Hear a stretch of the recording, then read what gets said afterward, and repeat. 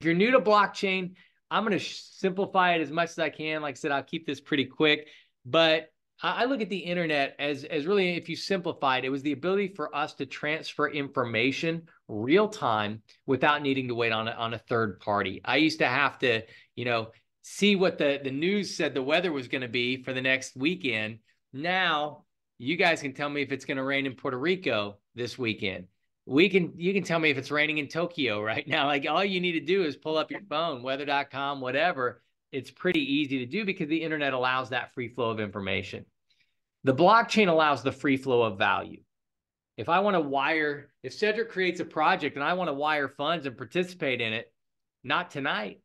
My bank's closed. My bank here in Puerto Rico is closed. My bank in Kansas is closed. There's no wires going out tonight. And if I try and wire in money, if I said, hey, I need to send Cedric Harris money, my banker's going to go, well, I need a routing number. I need an account. There has to be third parties involved on both sides, my bank and Cedric's bank. They're going to charge me. They might charge him an incoming wire fee.